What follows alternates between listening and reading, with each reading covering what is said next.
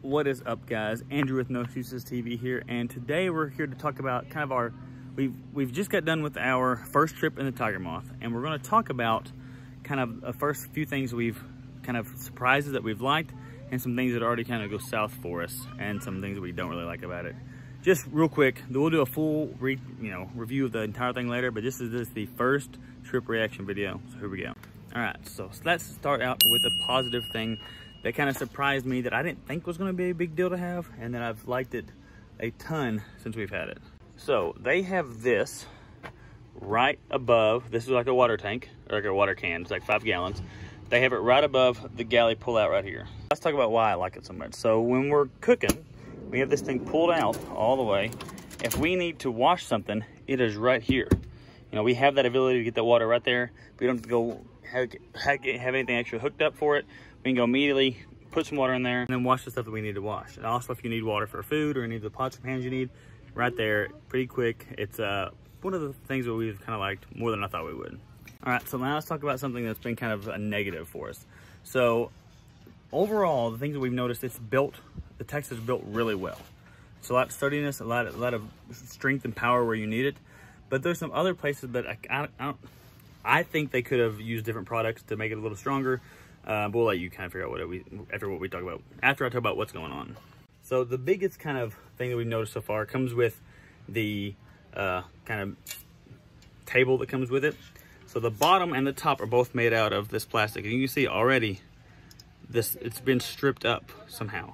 I don't know what's going on, but that's already starting to strip off. I think this should have been done with aluminum, made a little bit stronger, so it isn't so.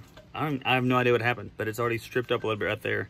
And another spot that it's the exact same place that's having some issues is the spot where we screwed in. So it screws in right here, which hasn't been a big deal, except this button doesn't even work anymore. And I tell you, this is the first trip we've taken on. So in theory, what you do, you have your table, you screw it in, and you should start hearing some click, click, click, click, click, click, where it locks here, and then to release it, I push the button to unscrew. There is no clicks. This is literally as tight as I can get it. I mean, it's not moving anymore, and there's no clicks. I don't have to push a button. I just, see, I can unscrew it, but this never comes up. I don't know if it's dirty, or if it's clogged up with stuff, or if it's a defective one. I'm gonna reach out to Taxa about that one. And those two things, honestly, I'm gonna reach out to him about. So I may have an answer for you if I just all of a sudden have a cut right here. Then I had an answer. If I didn't cut right there, then I haven't got an answer back, and I don't know what we're gonna do about it. It functions right now. I suspect that could be a big issue soon, especially that stripped little piece that attaches the bottom to it, where if I can't get my table to attach anymore, I'm not sure what I'm gonna do about it. All right, so let's go back to a positive. So our last positive we're gonna talk about for this first kind of impression is, again, I don't know how big of it is, it's this guy right here. So this 5-gallon gas tank, when I take it and I hook it up, have this tube, it's hooked up. It's not hooked up right now because we just got done cooking, but this goes straight to the burner that came with it. Came with a GSI outdoor stove, and that's what it hooks to. It's so nice to just have that gas on and knowing you have a constant supply for as much as you're going to cook, without having to worry about where is that green little bottle going to go. How am I going to attach it? I need to make sure I have enough room to attach the green bottle to it where it can rest and it's not pulling on it. It can be, annoying, but not that big of a deal. That 5-gallon edition, I think, is going to make a huge deal in the future. I'm going to keep at least 2 of the green bottle kind of gas tanks as a backup, because I don't know how much that holds. I know it holds 5 gallons. I don't know how long it's going to last. And I don't know how to tell how much is left in it. So what we're going to do now is we're going to run it all the way out. I'm going to weigh it, and then we're going to fill it all the way up. I'm going to weigh it again. We'll have that difference, and then we'll figure out, okay, I've used this much, it's half full, and go on from there.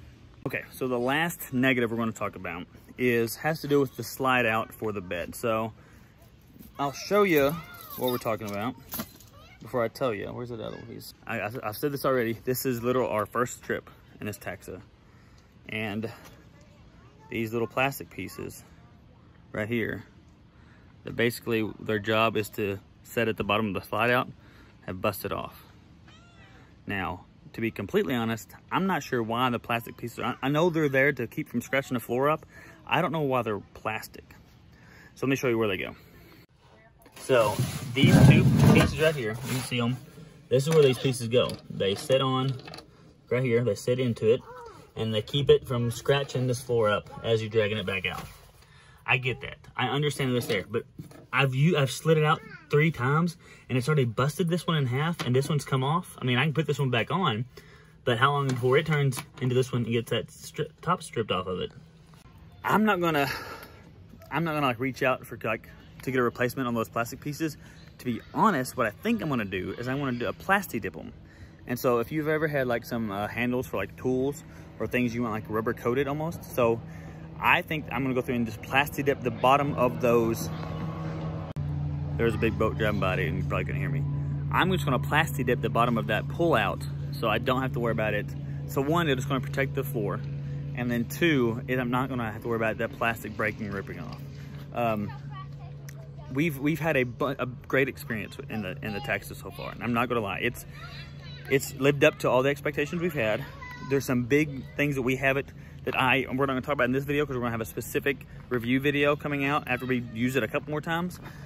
So we just got back from the first trip camping, and so I haven't heard back from Taxa yet about those pieces yet, but we'll give you an update if anything changes on those things. But I realized that my phone, I think, reached its storage capacity and like cut off like the last 15 seconds of the video where I was like finishing up and telling what all went on. But anyway, so far we've had a very positive experience with the Taxa. Those little things are starting to add up, which will make a full, like a cons list and a full pros list that we'll put out separate videos on in the future as we have more than just one trip in them. But we've enjoyed it so far. I can't wait to go camping again in it. So if you like this video, if you like these Taxa videos, make sure that you click that subscribe button. It helps me out a ton. Only like 1% of the people watching these videos are subscribed, and it doesn't cost you a thing. So why haven't you not subscribed yet? So hit that subscribe button, hit that like button if you want to see more of these videos. If you want to see something specific or you have specific questions about the Taxa that you want us to address, please let me know down in the comments, and we will see you in the next one.